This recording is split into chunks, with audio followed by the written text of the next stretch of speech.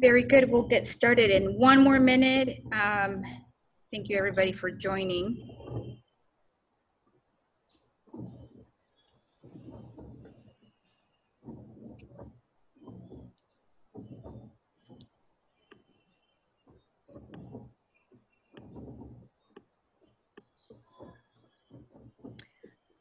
I managed to do that all by myself.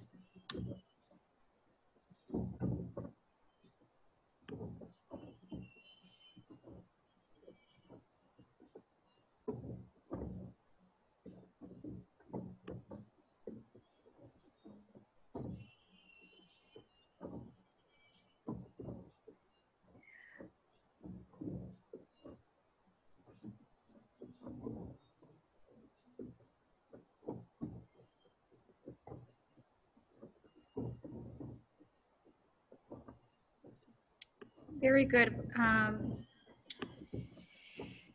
Let's see. Let's get started. Everybody, good morning. Thank you for joining us. Thank you for attending our communications business resiliency roundtable. Just as a form of introductions and good housekeeping, please keep your mics muted, and we are going to record this session. It will be posted on the city's website, and we'll be sharing this information. I want to thank our teammates that are joining us today. We have some council members that have joined in today. Thank you for being here. Our plan is to essentially have a conversation, not just a presentation, but have a conversation on what is it that we can do to improve our communications, our social media presence. With this COVID-19 more than ever, we now today have the need to be more technically proficient. So with that, I would like to begin with the introductions. Michelle Bigelow is our guru that is helping us make sure that everything is recorded. And if we have issues, she's here to help us and to help us manage the conversation. We have our teammates from Economic Development, John Lang, Olivia Nunez. I believe Councilmember Carr is here, and there's other folks that may be joining in throughout the day.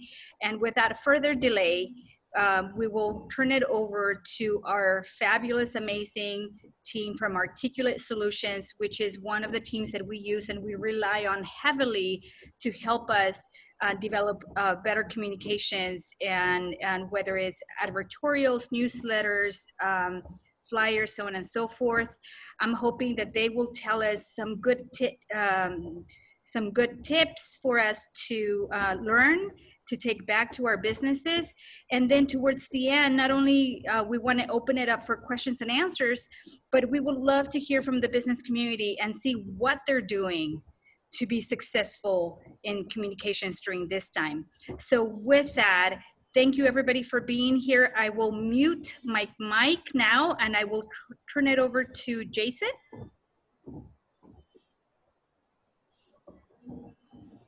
Okay, good morning, everyone. Am I able to share my screen? So now I guess.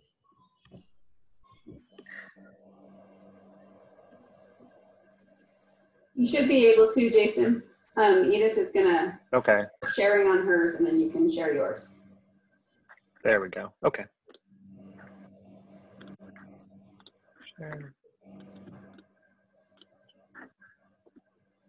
Okay, everybody see my screen? Yes. Okay. Good morning, everyone. Welcome to the Communications Resources webinar. Today's discussion, we're going to keep it light. We're going to give you a quick background of who Articulate Solutions is and what we do. And we're going to share some universal strategies that can help you market during this time and provide some of our top suggestions for your communication. So Articulate Solutions has been in business nearly 30 years. We're a full turnkey creative service agency, meaning we do pretty much everything: logo design, website design, collateral, social media management, PR, all of that. We work for all kinds of different clients, from local businesses to government agencies to international corporations.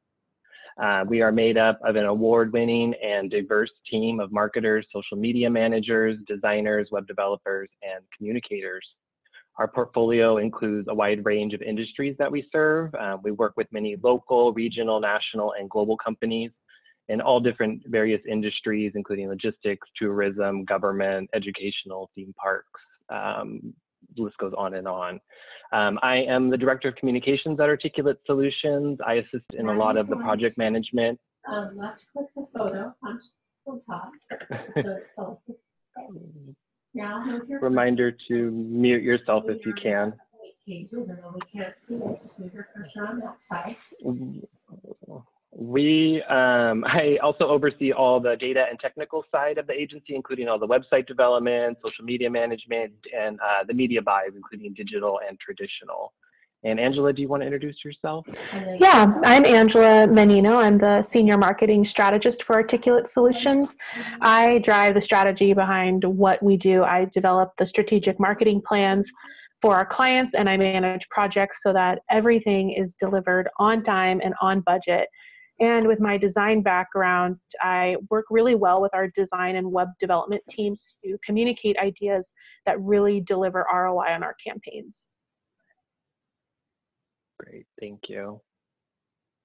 So communication matters now more than ever. I'm going to run through some data here that we'll use in the conversations later. First thing is messaging matters. So obviously with this big change that we have, things are still up in the air. We're not exactly sure how things will change, but it's a moving target, and there are some universal strategies that will help impact your business right now. As far as messaging, due to the data we have at the moment, there has been a lot of surveys of how people are going to interact with businesses, advertising messages, etc., during the shelter in place and after the shelter in place. And this graph here is just showing what feelings advertising should evoke during the shelter in place and after. You can see that the word safe has quite a bit of lead from the share of respondents. 23% of all the respondents felt that safe was one of the strongest words that we're going to have to utilize in our messaging. That also includes not just messaging, but also imagery. When you're posting on social media, typically, I know a lot of organizations have a lot of stock image galleries that consist of people close together, people hugging, people interacting sort of closely. It's going to need to be looked at now, because now with all the social distancing protocols, you're going to want to show that in some of your advertising, depending on what it is, so you're not tone deaf to what's going on. As of right now, we've been noticing that a lot of images of close relationships get some negative feedback on social media, even if it's a picture of a husband and wife together. Some of the comments are, where's their social distancing? So just keeping that in mind when you're putting out your imagery, putting out your messaging, some of that will need to be adjusted. You could even see that now with some of the national commercials from the really big brands out there.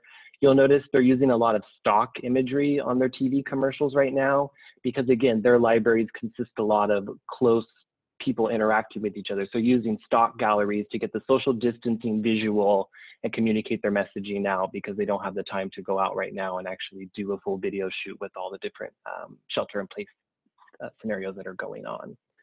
So that's kind of the messaging. Medium also matters. I know some of you are inevitably going to be facing budget decreases, and you're going to need to evaluate which channels have the best ROI. We highly recommend that you step back, take a look at all the different ways you communicate currently with potential customers, and see which ones are driving the most engagement, which ones are giving you the best return on your investment, and what changes will you need to make during this new normal that comes up. For example, if you're in a business that typically relies on hosting open houses or holiday parties, you're going to need to rethink that, because you're not going to be able to do those type of events. This graph here shows the different channels of advertising, and what the advertising industry is expecting for a budget decrease within each of these. You can see the most impacted are traditional OOH, that means out of home, that's all your billboards, your buses, that type of advertising.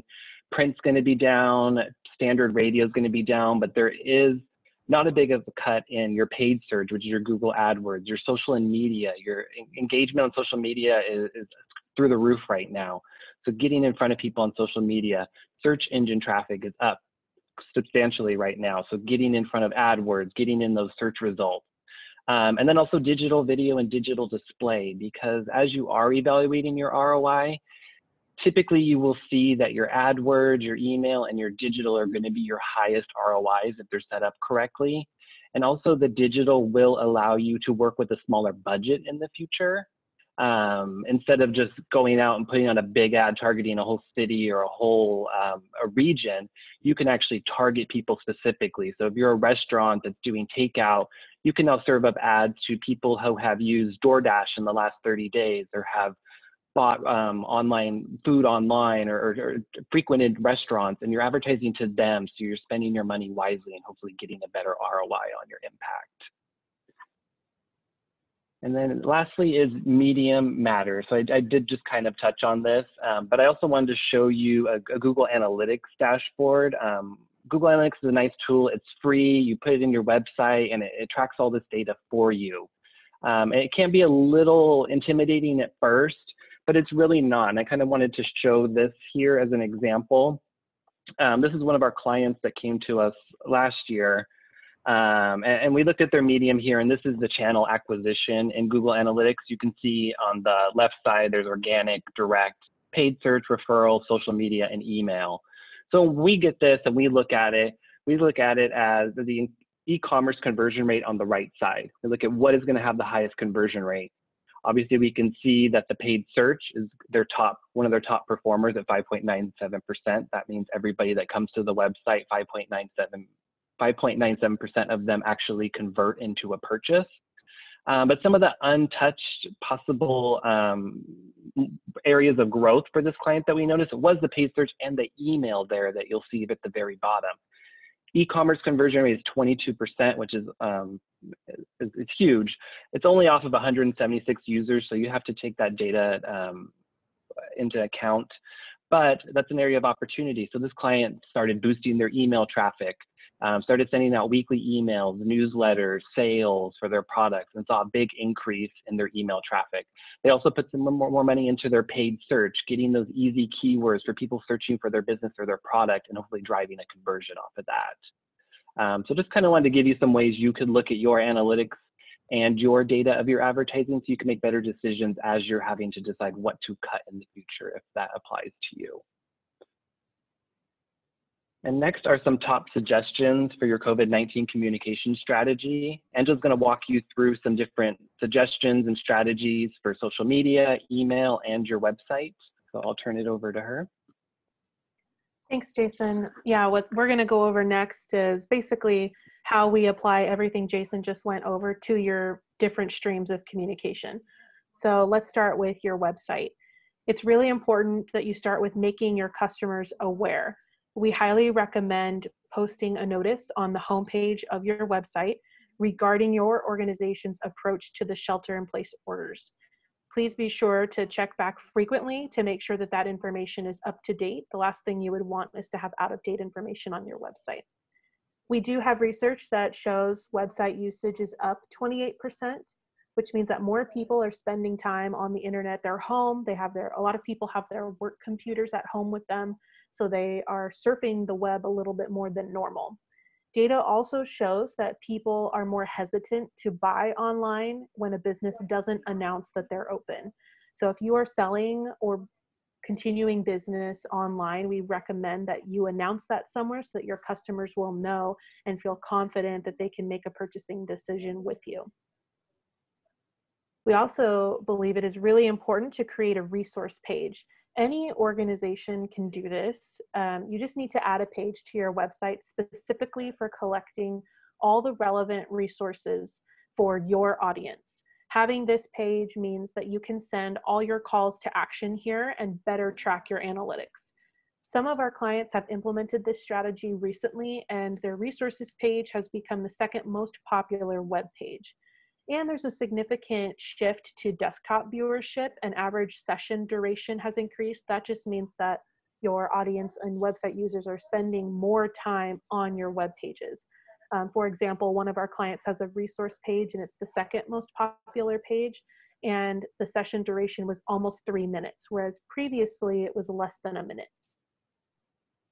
We also think that this could be a really good opportunity to reimagine how you sell. So since your customers can't come to you physically, they need to know how to get to you virtually. Does your website inform your customers how you can serve them? For example, restaurants can't serve people inside right now, but they are quickly adapting by offering takeout or delivery. You can even purchase alcohol to go right now. Fashion boutiques, as another example, likely aren't able to serve people indoors, but they can offer an online store where fans can shop, order, and have their items shipped all from the comfort and safety of their homes. Again, tapping into that messaging idea that Jason mentioned earlier, that safety is top of mind for people right now and will be for the foreseeable future. Next up, let's talk about your email list. We encourage you to check in with your customers as everyone struggles to adapt to the new shelter-in-place guidelines. It's a good idea to send a brief email to your customers and let them know that you're still working for them. Make it clear how you are handling the situation and how they can contact you. Other content examples that you could implement, what safety precautions are you implementing? Are shipping and delivery procedures delayed due to COVID-19? How are you serving your monthly subscribers while they aren't able to go out? So for example, wine clubs or gyms or car washes, those types of monthly subscriptions. Perhaps you've received a few calls with similar questions, so you can add that to your email or your website as a source of information. You could also take advantage of this time to manage your email list as well. Invite new people to join with an opt-in on your social media channels, and you could also remove inactive or invalid subscribers. It is important sometimes to clean house with your email list. If you have inactive or invalid subscribers on your email list, it could skew your data. So this is a good time to go ahead and clean that up a little bit. We also believe that it's a good time to provide quality content that adds value. It's important to be proactive and share creative ways that you are serving your customers' needs, whether that's offering free delivery or curbside pickup, setting up an online portal to submit documents, sharing video content, offering virtual meetings, or providing additional services. Engagement rates in email lists are up by 50%, which basically means that people are reading their emails more frequently. For example, an example of how this might be applied, accountants or financial advisors can't book in-person meetings right now, but you can offer virtual meetings to continue managing those relationships with your customers. That human interaction is really important, and proactive outreach can make them feel secure that you can be reached during these times. Really important that you could talk about that in your emails. And lastly, this one's fairly simple. Choose joy and promote positivity.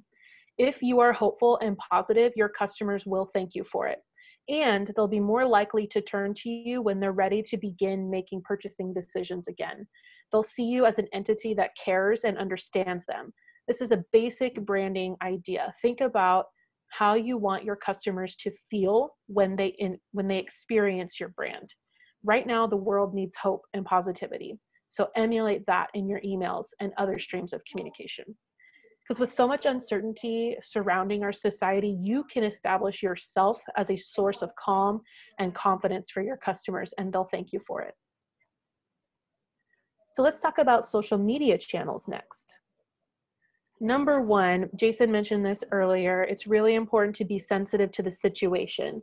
If you have any previously scheduled advertising or social media posts, we highly recommend that you review the messaging to be sure that it does not come across as tone deaf given the circumstances. For example, it's important, like Jason mentioned, to not post photos with large groups of people gathered together. Even, like he said before, a photo of a husband and wife walking their dog at Harvey Bear Ranch received some negative feedback. So we encourage you to really think and strategically about the images that you're posting as well. If it's possible, we encourage you to make changes so that you can still market your business in a positive way without seeming insensitive. It's important too to develop on-brand messaging. So spend the extra time to create a messaging campaign that will unite all of your communication efforts. Accompany those strategic words with strategic images that visually inspire your audience to associate the solution to their needs with your organization. And even more importantly, have a purpose. We encourage you to develop a social media plan with ROI in mind. There's really no point in having an active social media presence if you don't have a plan. Every post should have some type of call to action that is trackable and measurable. Even if you're only looking to boost engagement, plan for that and track it so that you can make informed decisions later. You can compare different approaches too to see what works best for your business. It's not a bad time to test out different ideas. And lastly, consistency is key. A lot of people think that now they shouldn't be posting on social media for right now. But we actually believe the opposite. Even if your doors are currently closed to the public, that does not mean that you should stop all social media. Now more than ever, organizations should be extremely active on all their profiles because the general public is online more than normal. You can still be a source of inspiration and joy for your audience no matter what you do. So just to give you some basic data, Facebook usage is up 26%, Instagram usage is up 15%, and Twitter usage is up 14%. And those are just the top 3. There's many other social media platforms that you can be taking advantage of. Furthermore, your company voice should be consistent. It's important that your customers feel like they can trust your brand wherever they interact with it. You want people to be able to see your brand in different places and know that that's the same brand, not just visually, but also tonally. It's important that you have the same tone across all platforms. And lastly, let's talk about just some overall business development strategies that you can start implementing now. Start with evaluating your brand position. The world truly has changed for good. Some things may not go back to the way it was. Is your brand prepared to stand firm in this new world? Perhaps it's time that you invest in rebranding. You could also take this time to update your website completely. Web trends change every year, and if you haven't updated your website in the last 2 years, you're already behind, not to mention the impact of the COVID-19 pandemic. If you have the time and the resources, now could be the time to refresh or redesign your website altogether. You may even want to start a blog, or you could restructure it altogether. Basically, embrace that spring cleaning mentality. And lastly, something that we at Articulate are implementing ourselves, among other things, it's important to invest in things that you don't normally have the bandwidth for. So for example, training. It's a good time to invest in new education for every level of employee. Training your team in new areas, updating workspaces, etc. If you have resources tucked away and are confident about your future, use this time to get a competitive edge and come out of the shelter in place with the lead position. There are a ton of low-cost online training programs, and Paint itself doesn't cost a lot either. So it doesn't have to be expensive. For example, if your team has skills like writing, this could be the time to build out your marketing materials. Everyone from the CEO or president of your organization to your custodian can learn something new to benefit your business in the future. All right, Jason, I'm going to turn it back over to you. Okay, thank you everyone. That went a little quicker than we anticipated, but we hope this presentation was helpful and encourages you during this challenging time. If you find that you need support in any of these areas, we are just one of the many local creative agencies that offer marketing and advertising services. So I think at this time we can start taking questions if there are any. Sure, thank you for the information. I'm going to ask Michelle to now make everybody who's on the call to be a panelist so we can see them if they choose to be seen. But in the meantime, while she's doing that, I will start with the first question from Deborah.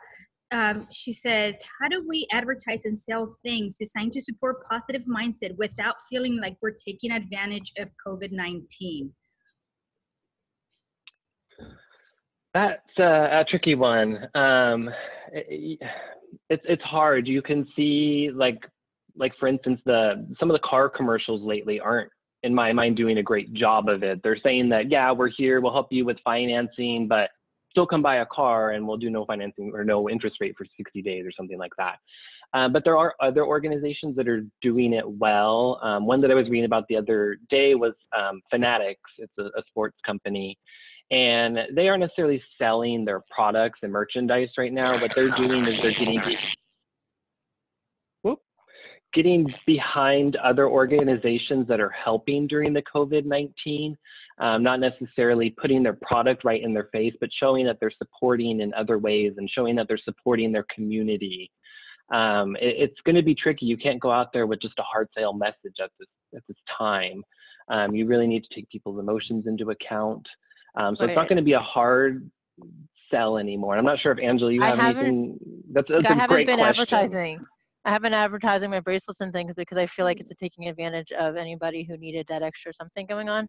I mean, I am doing other community service projects. Happen to be making masks right now, so I feel like if I advertise selling bracelets, even if it's a sale or anything, that I feel like it's hard because the idea is to encourage people to have positive mindset. As it is in the company, my intent's been doing an amazing job of all these free positive inner journey workshops and yogas and meditations and all these wonderful, amazing things.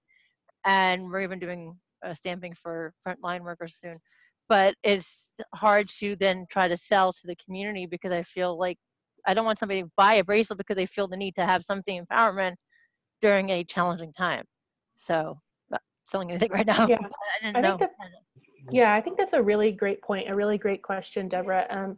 I have a good friend who is a cookie maker and decorator here in Gilroy and Morgan Hill. She serves events. People order cookies for events like birthday parties or weddings. Yeah, I know what you're talking about. Yeah, we missed the cookie decorate. We missed it for him, the cookie decorating package. Yeah, well, she does those. She reimagined how she sold, and she created these in-home do-it-yourself kits.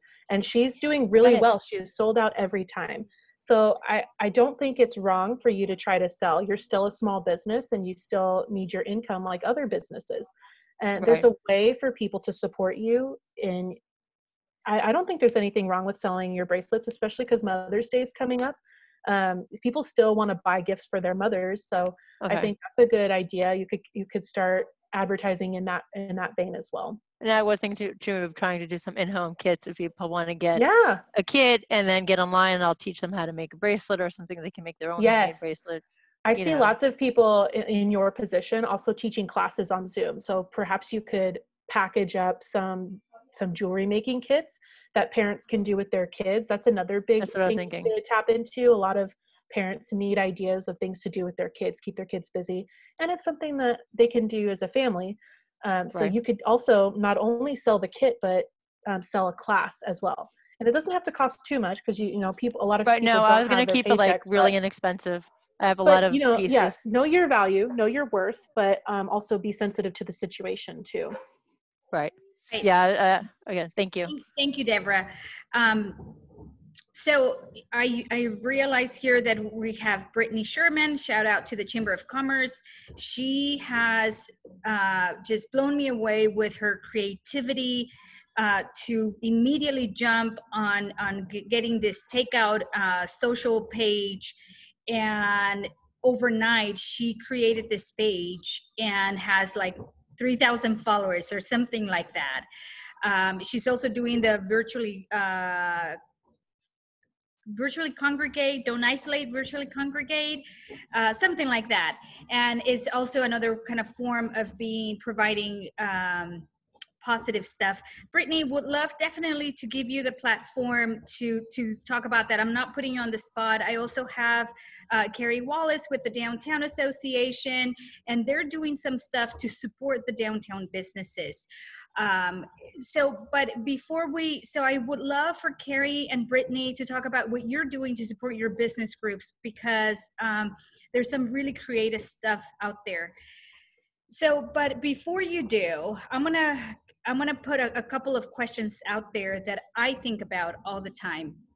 So for us, from the city side, as a government agency, there's just so much information, and our resource pages are just like super lengthy, and it becomes difficult to digest so much information.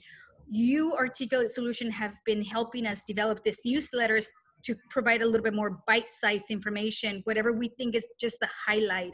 And I think that has been pretty well received.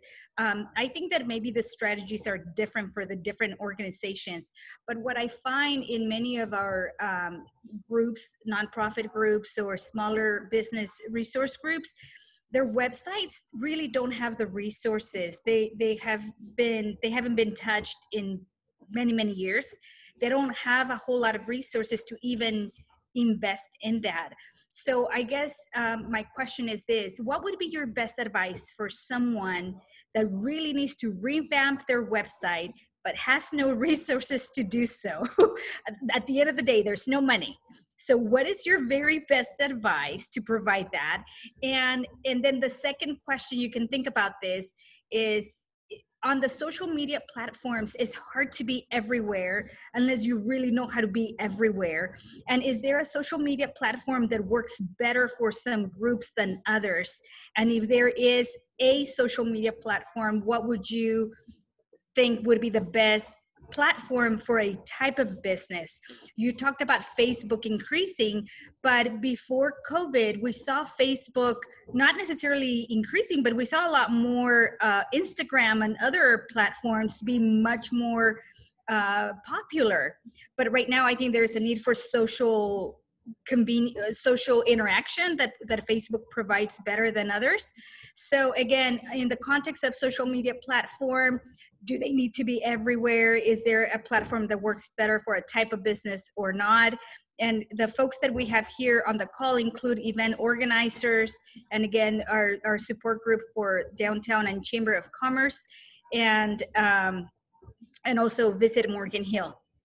With that, I will let you guys start with whatever you have, and also at some point, I'd love Brittany to chat about what has been successful for you, and Carrie, if you want to jump in as well. Thanks. So on the social media side of things, typically during this time, Facebook is probably going to be your best bet. I'm hearing the events and the government organizations. Facebook does have the biggest user base. Even though Instagram has had quite a trend up, Facebook still has the majority of the user base. It also will depend on your audience too, because of the age of your audience. It also will impact the platform. Instagram typically skews a younger audience, whereas Facebook's a little older. The thing with picking the right medium or the right channel for your organization is, again, checking the audience, but also if you're, let's say, an event and you're trying to promote an event, but maybe it's a first-time event and you don't have a lot of images, Instagram's probably not going to be the way to go, because you need to have lots of curated images all the time.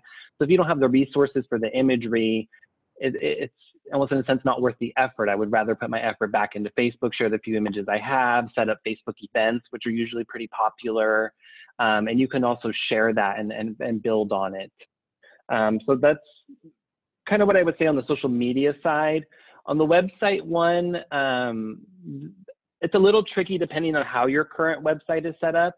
Some easy things you could do is, again, if you have Google Analytics or some kind of analytics in there, go look at just what the most 10 popular pages are. Sometimes you may find that there's a page on your website that's maybe buried down in the navigation or 3 levels deep, but it may be like the 3rd most popular page on your website. So maybe it's just some restructuring of the navigation, getting some easier links to those more popular sections. There's also some great tools out there to build a website of your own. I realize some organizations may not have the budget to go out and hire an agency to build a full custom website, all programmed. There's some great tools like Wix, Wix.com, Squarespace, that offer a lot of great websites. They're in a sense template builders, but they're all drag and drop. You don't have to know any coding to get a website up. They'll help walk you through the whole process. And if you have the time right now, might be a good time to try to take a stab at it. There's lots of online resources. YouTube's a great one. Go watch some YouTube videos on how to learn how to interact with like Wix. It's really easy, and you could just drag and move things around, drop your images in, build your mobile view, and you can sometimes get that going with just some few hours of investment and time. And Angela, I don't know if you have anything else on the social media side that maybe I missed. You pretty much covered it. I think the most important thing is knowing your audience. And knowing what industry you're in as well. So not all industries need to be on Instagram, and not all industries need to be on Facebook. I will say that Facebook and Instagram are super connected. Facebook owns Instagram, so a lot of times you can push to both platforms with one button. So keep that in mind too as you're deciding which one to choose.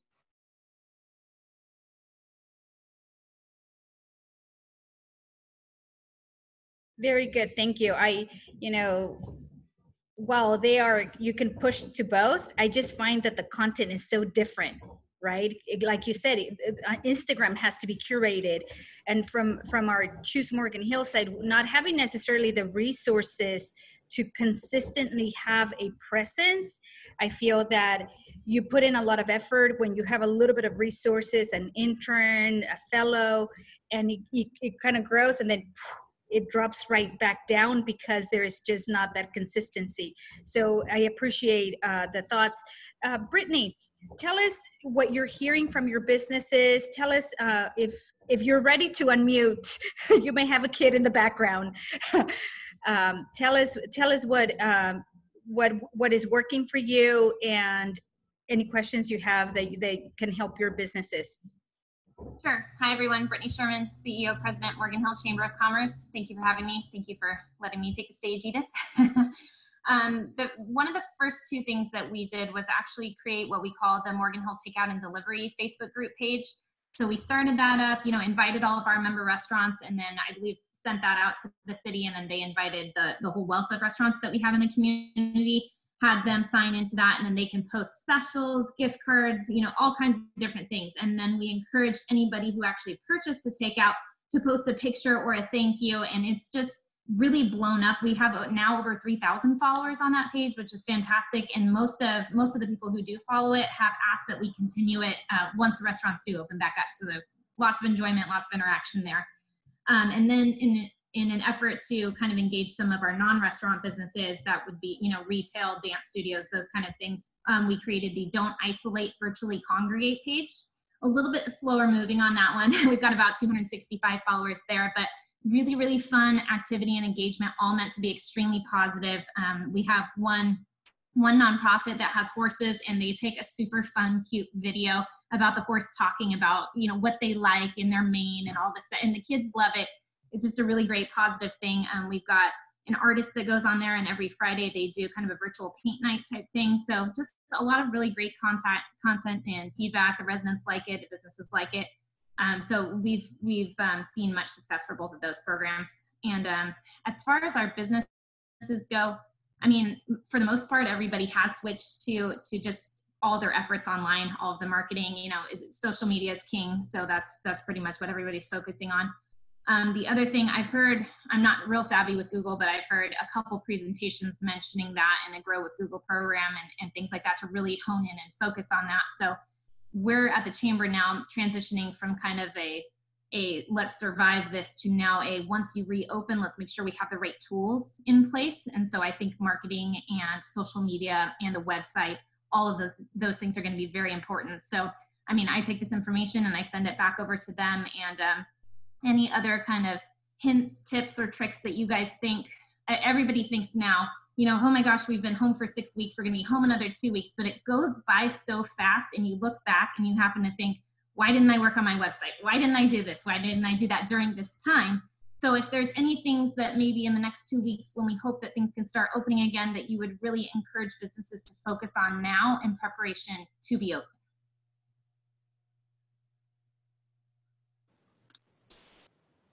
I would encourage you to, if you don't have the time to look at your website, at least look at your social media channels, look at your listings too. If you're a retail business, look at your Yelp pages, your Google listings, get all those up to date, make sure the hours are current. Again, on there, communicate your COVID-19 hours as well, or your essential business hours.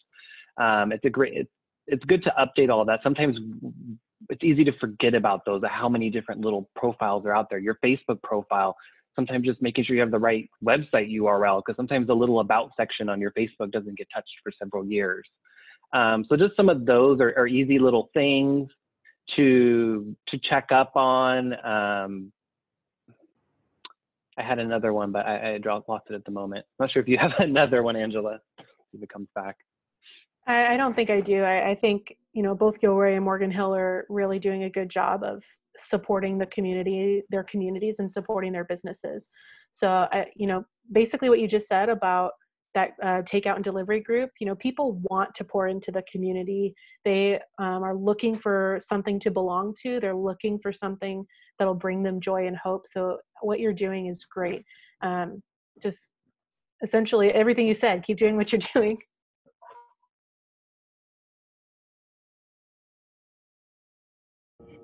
Thank you. Hi everyone. My name is Monica, and I'm really grateful for this platform that you guys put on, and it's given me a lot of great ideas for my business. I own a legal document services business, and it's in Gilroy, but I serve the entire Santa Clara County area. And what I'm doing is offering free healthcare directives and power of attorney preparation of those documents, because there's, it's uncertain times right now, and some hard decisions should be made. And it's kind of a morbid thing to try to talk about with some people, but I know that that's also something that is necessary, and things that people need to discuss with family members. I am using Facebook and Instagram to push my business. And it's doing pretty well here in Gilroy, but I'm trying to push to Morgan Hill and San Jose. But I'm not quite sure, and I'm hoping maybe I can get some ideas on how I can get my information out to those markets. And maybe somebody has an idea that can help me. Monica, though, I have a quick question. How are you doing it when it has to be signed by two people, witnesses, and things like that? All of it can be done electronically. I have Adobe Sign, and everything can be done electronically. Just curious. Anyone? Monica, I think that's pretty incredible that you're offering that. That's very generous, and I'm thankful for that. I definitely think that's an important conversation, and you're doing a great job, like you said, with Gilroy. Maybe you already are implementing this, but hashtags are a pretty powerful tool on Instagram and Facebook. They kind of double as a search engine optimization type of tool, but it doesn't go to Google. It's just for Facebook and Instagram and other social channels. But you can also maybe look at your keywording on your website and make sure that everywhere you can, where it's appropriate, that you're saying that you serve Gilroy, Morgan Hill, San Jose, the Santa Clara Valley. Think of what your potential customer or your ideal customer or client would be searching for right now, and think of those phrases and put those phrases in words on your website too, not just in hashtags, but on your website. So when I own a business in Gilroy, Morgan Hill too, and what I do when I'm looking for hashtags is I'll go to Instagram and I will type in a hashtag or a phrase that I think someone might search and see how many users are using that hashtag. That can help boost your visibility on both Instagram and Facebook. But you can also implement the keywords for your Google search engine optimization. Great, thank you. Google Trends is a good place to look for that kind of information on the Google side of things. You can see what keywords, hashtags are trending as well. That may give you some ideas for different ways to target. If you're on Facebook and Instagram too, it's sometimes a little tricky with legal and health, but if you're boosting, you can actually boost to people, if they're within a certain age, or you're targeting Morgan Hill, you can say people who live in Morgan Hill that are this age, and you could try to target that way. If you do a digital campaign, like something with a Google, you could even do more granular. You could say people who have looked for legal services in the last 30 days, things like that. So you could start getting into more of that as you try to expand. And again, the listings that I mentioned earlier, those online listings, if you have your business in Gilroy, you still want to mention on those listings that you're in Morgan Hill and serving Morgan Hill and San Jose, because Google looks at the listing on the Google side and will pull that into your SEO as well. So just trying to make sure you capture it everywhere you can. Thank you so much. Those are definitely things that I hadn't thought about. So I appreciate your insight there. So what about branding? So in the context of more than ever, if you don't have a brand by now, you're sort of late. If you don't know how to use social media and you don't have a good website, you're already late. But here you are, and you got to do something. So tell us a little bit about branding. Tell us a little bit more about how do you distinguish yourself when there's so much noise out there and you're just kind of coming late to the game. So how do you add value to the conversation out there? How do you distinguish what you are offering in a way that is genuine? Any thoughts on that? That is a really great question. We are big believers that it's never too late. Get started now. We have the time, so get started now. And contrary to popular belief, a brand doesn't equal a logo. Your brand is more a feeling that your audience gets when it interacts with your company. So that's what you want to start researching. I would start with research before you go and redesign a logo, because the last thing you want to do is spend hours and dollars redesigning your logo and website if you don't have an idea or a grasp on your brand. So start thinking about like how your customers and clients feel when they interact with you and how you want them to feel when they interact with you. Allow your brand to be shaped by your customers, and then you can kind of work around that and direct them in the direction you want them to go, because ultimately you don't decide off the bat what your customers feel, because they're going to choose that when they interact with you. So if you want your customers to feel safe or valued or empowered, use those words to define and inform the decisions you make going forward. Eventually you could come up with 5 to 10 really awesome key descriptive words that could then inform how you design. So just start at the basics and get to know your customer, get to know what they are thinking and what they feel about your brand, and build up from there. That's just kind of the starting point. Jason, do you have anything you want to add to that? No, I think you kind of touched on, knowing your audience is really key to a brand. And it isn't just the logo. It's not like Apple Computer. You don't look at that little Apple symbol as their brand. It's everything about it. It's their product. It's the way you feel when you walk into their stores. It's all of that. So if you have a brand that maybe hasn't been touched in a long time, it may be good to do some of that research on what does my ideal customer look like? What does my current customer look like? And does my brand represent that customer? This is a bit of a stretch, but if you started a company and say you were really focused on sports and male type things, but now you've kind of maybe moved into ladies activewear or something like that, you want to make sure that your brand touches on it. You're not having a very masculine brand feel. So maybe a good time to look at the colors. Colors can evoke a lot of emotion too. So looking at those keywords and making sure that your colors tie into that as well can help your brand. Yeah, and I remember, sorry, Edith, you said something else about knowing your niche and being genuine. We really believe that it's okay. It's totally okay and great to be uniquely you. It is important to know your competition just to make yourself aware, but don't let what other people are doing tell you what to do. You know your business best. You know your community best. Use that as research, and let it inform what you're doing. I wanted to give you a quick example comparing Walmart and Target. They are functionally the same business, but they're a completely different brand. And that's because people have different experiences and feelings when they talk about each brand. So if you've ever shopped at Target in the past, you might have maybe you've used the phrase, I'm going to make a Target run. I don't know if anybody's ever said that. In the last 2 years, they've actually been marketing Target runs everywhere in their stores and on all of their advertising. There's big, bold letters that say Target run and done.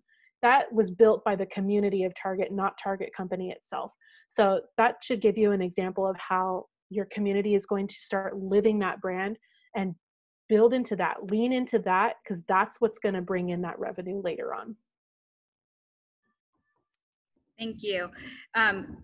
Again, if people have questions, either put them on chat, put them on the questions section, or just unmute your mic. Otherwise, I'm going to keep on asking a few questions to take advantage of the resources. Can I just jump in? Because I had a question too. When you're talking about advertising, with Monica, I had the same thing of I've been wanting to start, doing the online classes, but I didn't see how that my product would be distinguishable from anything else. And that's kind of, I guess, probably my biggest two things. I had another question too, but that was one of the things that I was thinking about. So thank you for that thought. But the other question that I had is prior to COVID-19, at the same time as the Magical Bridge coming down here, I was going to be starting a nonprofit STEM program for kids. And I've been putting that on hold. Is that something that I should wait till after COVID before trying to initiate it? Suggestions? Anybody?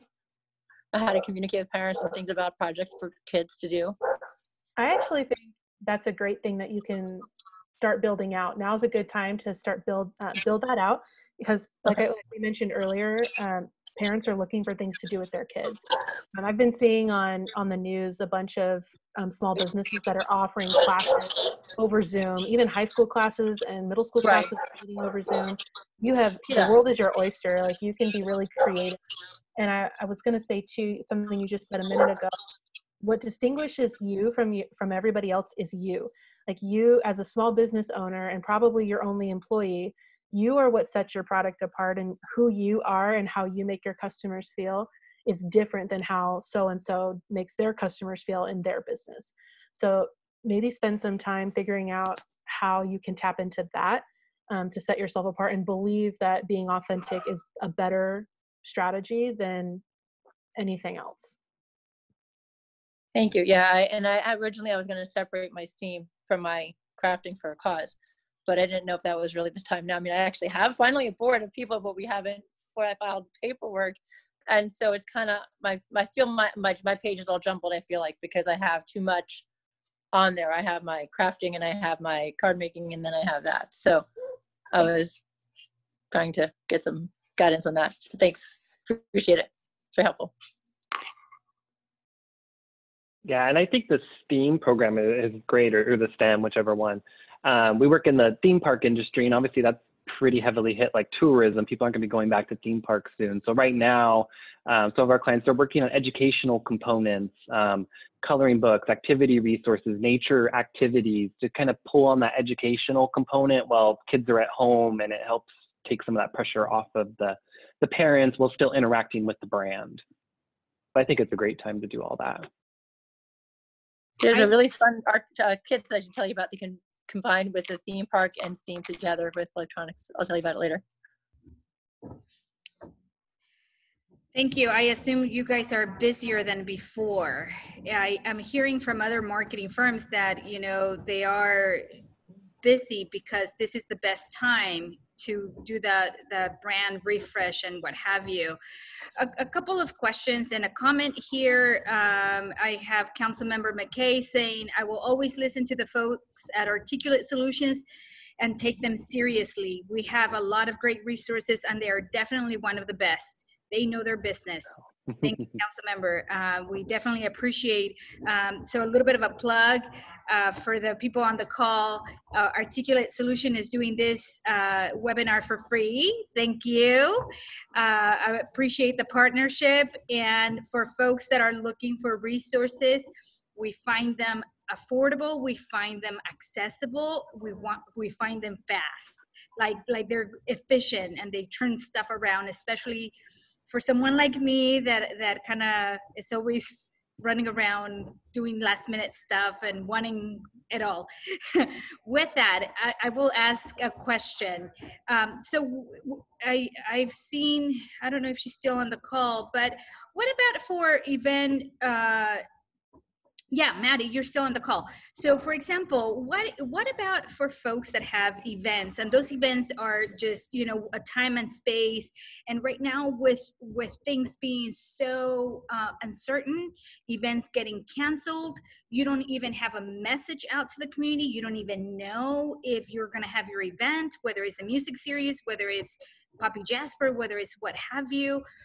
what is the best advice in this very uncertain world when you don't really have a message out to your investors, to your participants, but you don't want to lose touch with that relationship?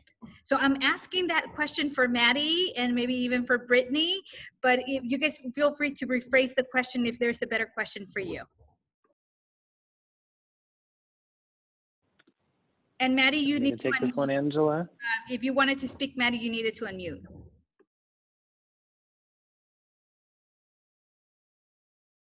This is a great question. Feel free, Maddie, to interrupt me if you want to elaborate a little bit. I actually work as a wedding photographer on the side, so many events that I normally would have been involved in over the last few weeks have been canceled. And that's just such a tough, it's a really tough industry that's being hit, not just weddings, but all mass events. All the concerts that were planned for this year have been canceled. And it's just when shelter in place lifts, that doesn't mean that people are going to be ready to go back to theme parks or events. Even I've even seen research showing that Disneyland won't even open before end of August, which is crazy to think about. So I think this is just an opportunity to think outside the box. How can, let's say this is the Poppy Jasper Film Festival, how can you get those films to people? How can you create an online conference that people pay to be a part of? I've participated in conferences like that before, and you get exclusive access to a portal where you can watch videos, you can be a part of panels, you can listen to Zoom conferences. If you had a panel, a film panel that was going to be speaking on the subject of horror films, for example. I don't know, I've never been to a film festival, but I'm guessing they have something like that. Go ahead, Maddie. I don't mean to interrupt you, but we already are working on that. We really had to rethink the film festival, and there's an incredible amount of resources out there. Every major film festival, I mean, there's almost 10,000 in the world. They're all thinking like this, and we're not planning just for the next 6 months. We're planning for the next 2 years of how do we take all of our content, all of our industry professionals, our educational programs, and how do we stay connected to our audience. And so we're working on building our database, pulling it together. And there's this really great platform with our ticketing. We have a ticketing platform, and now they have a virtual platform. So we're going to be doing what you were talking about. We probably going to make an announcement in about a week. But basically what we're going to do is going to do weekly screenings, and we're going to, like, for instance, we have these great animated short films. So we're going to take them and some of the filmmakers, and they're all over the world, and have a Zoom meeting with Dory Welch, who's the director of recruitment for DreamWorks Animation. And so we'll show the films, and then she'll talk to them about their films. And so we're just being really, really creative. And the industry, people in the industry are so happy to be, help us and work with us. And so we just, we had 205 films from 38 countries and, 20 industry people coming. So we have the content, and we're a 15-year film festival, so we have even more than that. So it's going to be picking and choosing what's best for our audience, but also knowing, like, certain films, you have to do geo-blocking where you can only show it in California, or so we'll have to decide. There's a lot of decisions that have to be made, so that's why we're taking our time with it, so that once we know exactly what we're doing, we have a schedule set, we'll announce it. But yeah, we're on it, and we're super excited, and there's so much opportunity out there and so many resources. And I really want to thank you guys for doing this webinar. I mean, this is how I sort of learned. I learned from others, and so I really appreciate your time. Yeah, thank you. You're welcome. I think you're doing everything right. That's a great example of how to be creative, even if it's hard, because there's, like you said, geo-blocking and ticketing and everything. It can be challenging, but it'll be worth it, and you're doing a great job. So a question from the chamber side. I mean, we run 3 major events in the community. The first one, the Celebrate Awards Dinner, which we actually had 2 weeks prior to the shelter in place order. So we were able to, get through that and get through it successfully. We run a 12-week Friday night music series, which is set to start June 12th. So if Disneyland isn't opening until August, we're probably not going to be able to have the Friday night music series in August. But I mean, we have the ability to be able to shift those dates because it's not one weekend, it's 12, and we can start later and end later, you know, so we have flexibility with that one. We also host the Taste of Morgan Hill, which draws about 50,000 people over one weekend, which is the last one in September.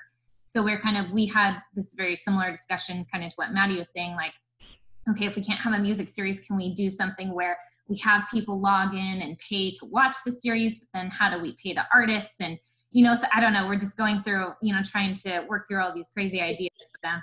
It's extremely difficult, and I think Maddie has done a fabulous job with what they've been doing with Poppy Jasper, so kudos to you for that. But just wondering if, you know, you guys have any other ideas. The other thing I've heard a lot too is that a lot of the event organizers are scared to push anything out because they don't, though the message would be positive, they don't want people to receive it as insensitive. So can you kind of talk about that, like, kind of gray area of messaging for a minute? I was going to say real quick before they talk about that, about the concerts. We've been doing weekly, well, daily on the Magical Bridge Foundation site. No, they're not as big as their concerts and stuff, but we have little stipends for them, and then they have a tip jar kind of a thing, and then they are volunteering. So I mean, so it's not like amount that they would probably normally have gotten had they been at the park itself. But then people, like yesterday, people are actually posting, "Hey, where's the tip jar so that I can give to this person?" And then also linking to the classes that they offer. And honestly, it's been blowing out the roof, the amount of people that have been coming to the classes and the things. And like, I did hosted my first webinar with them last 2 weeks ago, and I had 80 people within one day notice coming onto it, and we've had over 7,000 people look at it since posting the webinar. So that is an option. I mean, people, like I said, even my son doesn't even listen to the children's music anymore, has been logging on and listening almost every day at. Yeah, you've listened to a lot of them. Thanks, so Deborah. Yeah, let's connect after this. I'll connect with you after this about that. Thank you. As far as ad messaging for events, it is going to be tricky. We work with the Gilroy Garlic Festival, and they had to cancel this year. But if we were to continue with that, we probably wouldn't have advertised until after the shelter in place is over. And then when you do advertise, be ahead of the safety issue. Let people know what you're going to be doing for safety, how that's going to be handled, all of that.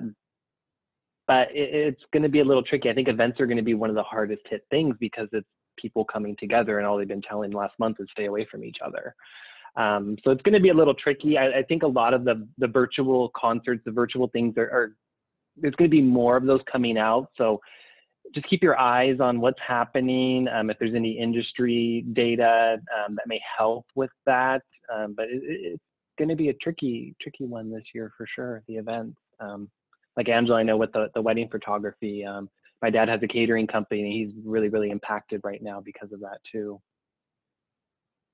Yeah, I do think at some point, Brittany, people will want to come out and will want to go to things like that, especially if they're already fans of events like your concert series. So maybe it just becomes a limited access. Like, it can't just be everybody coming. Like, you have to buy or reserve tickets in advance, and you have seats, and they're spread apart.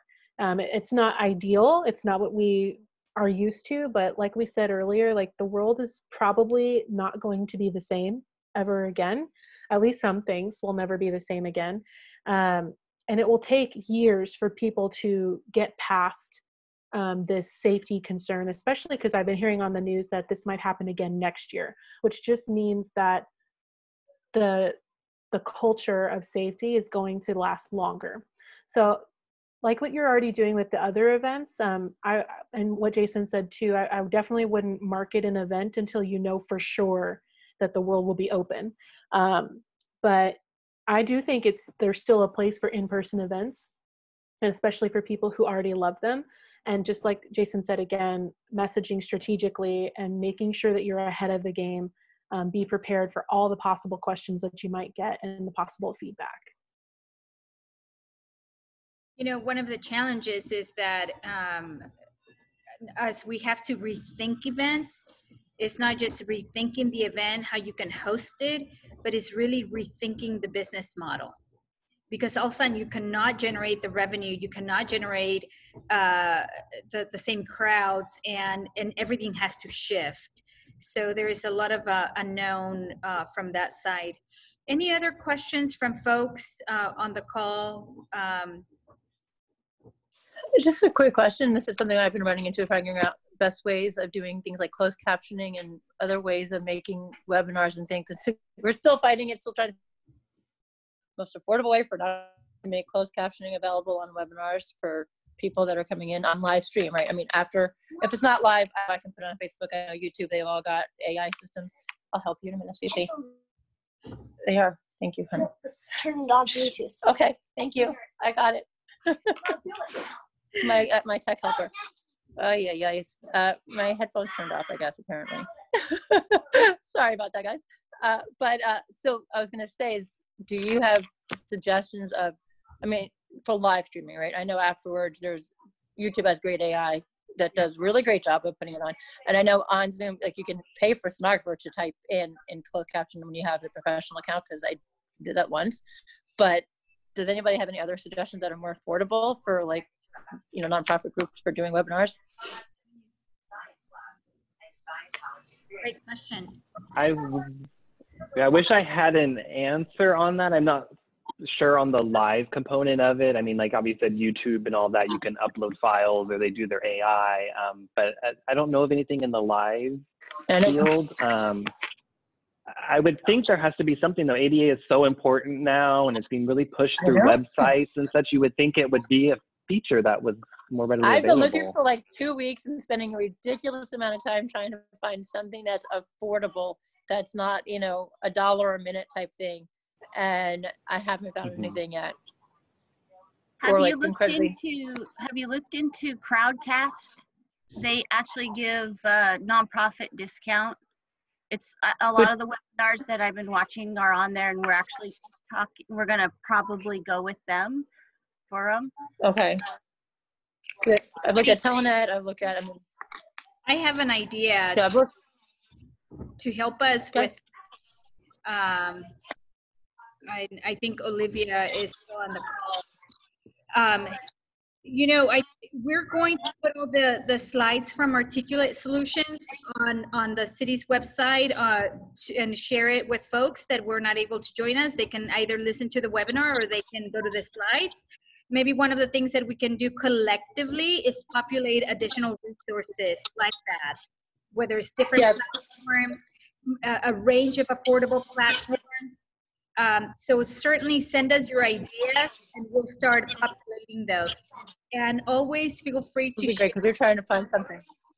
Feel free to share your thoughts with us, the city side. You know, we have a really wonderful communications team that's working really hard. And then we have different aspects of the city that is doing their own communications to their audiences, but always welcome your feedback. Do you have an ASL person in Morgan Hill? I'm sorry? Do we have an ASL person in Morgan Hill? Sign language, ASL. Right. No. Oh, I could do sign language, but yeah, I know. Fast enough for interpreting. I'm thinking about it. I don't know if Michelle is... So I called the Gallaudet University and they said they had somebody for me, but then they never got back to me. And we're trying to have, because we're going to be having professional people coming on to webinars we're doing with Magical Bridge and Thinking Autism. And we want people to be able to ask, if they're nonverbal, to be able to ask questions of our hosts. I mean, our panelists. Well, yeah, I guess hosts. And we want to make sure we're having everybody's trying to address as many people as possible. Because like I said, it blew up. I mean, we put it out one day and notice, and we had like 100 people respond and about 80 people online at one time. Which I learned the hard way. It's not easy, by the way. So congratulations on your webinar, guys. We'll offer this. Usually from the city side, we have it on our information that if people need special resources, participate in the meeting, to let us know. And I know that in the past, we have provided technical assistance for folks, whether it's whether it's a way that they can magnify the audio. But Michelle, is there any other resources from the city side, sign language and otherwise? Not that I'm aware of.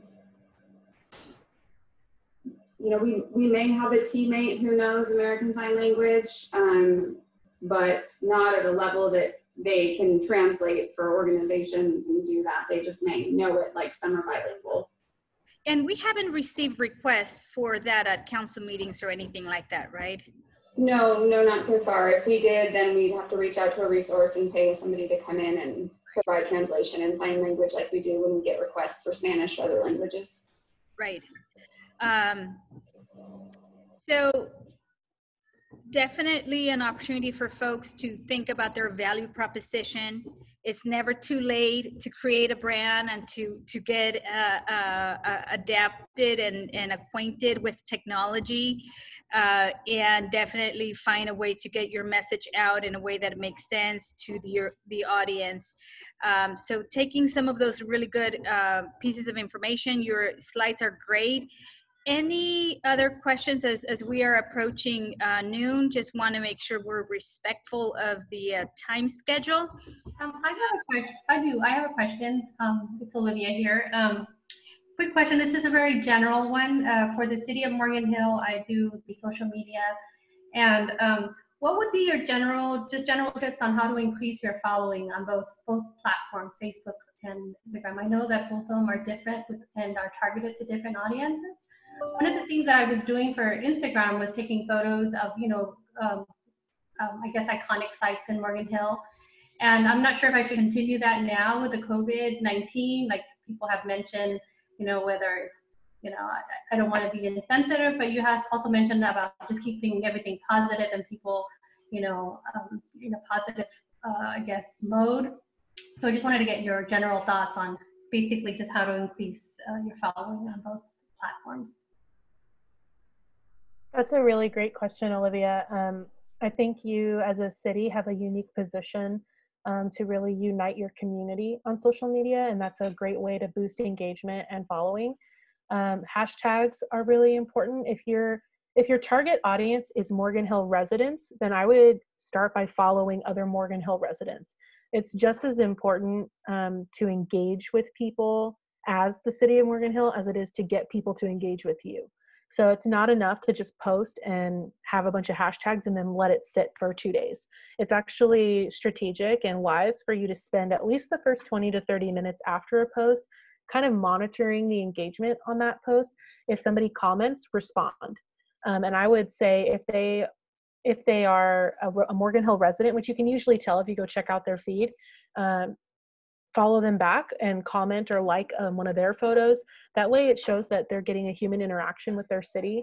It doesn't have to be from Olivia, it's from City of Morgan Hill. So you do also have to be aware that you're representing your brand, your city's brand. But I think it's totally doable. Even just say if somebody comments on an iconic spot, let's say you post a picture of the spider on the garage, on the 4th Street parking garage. You can just talk about the history of that piece, that it's an art piece made from old car parts. I know all this because I think it's really cool and I used to park there a lot. But that's a really cool thing that you could feature that people will feel inspired, like this is part of my Morgan Hill identity and I love this about Morgan Hill. Tap into that emotional connection that people have with your city and encourage them, like when I post for my business, I'll say double tap if you agree with this, which is just on Instagram is a phrase that means like the photo. People who are on Instagram frequently know that when you double tap the image, that it automatically likes the photo. That's a call to action that you can then track and measure. That's an engagement booster.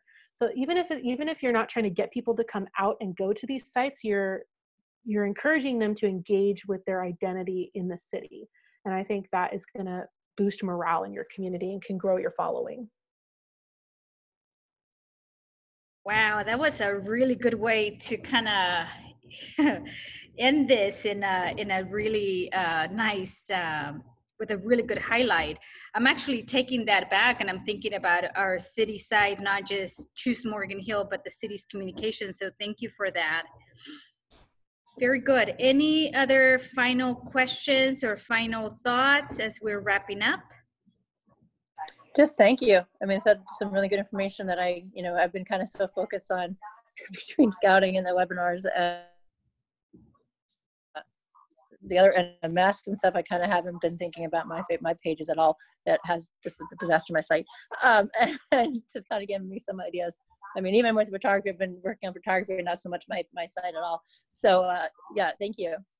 And Angela, yeah, I understand where you're coming from. I'm doing a photo workshop next weekend for scouting. So Yep.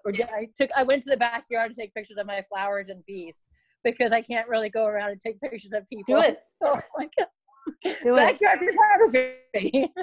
Yep. Thank you, Deborah. You can still Thank you. do that. Please do that. Please share pictures around from Morgan Hill. I mean, I'm not getting out right now because I'm having to really isolate myself from everybody because my health issues. So please, from Morgan Hill, I love and stuff. Or, you know, I know when people have rocks and this, I didn't have my camera. Great photographer I am, left my memory card at home, but my camera with me when I was on the one walk I've been on, and I missed out on some really great pictures of the rocks and the little plaques that people leaving on their wall. That's wonderful things to take pictures of and share with everybody because those are things that kids are helping make. I mean, we were on a walk and we found a bunch of little tiles that my iPhone did a really bad job taking a picture of compared to my real camera. So it's not great, but those would be great things to take pictures of and post and show what people in the community are doing. I think that's great. Thank you. Thank you, everybody, for joining us. Jason, Angela, thank you for your time today. Thank you for volunteering this very valuable time that you have. We appreciate it. We'll be posting this on our website. And definitely anybody that has additional resources that you think would be valuable to the business community, especially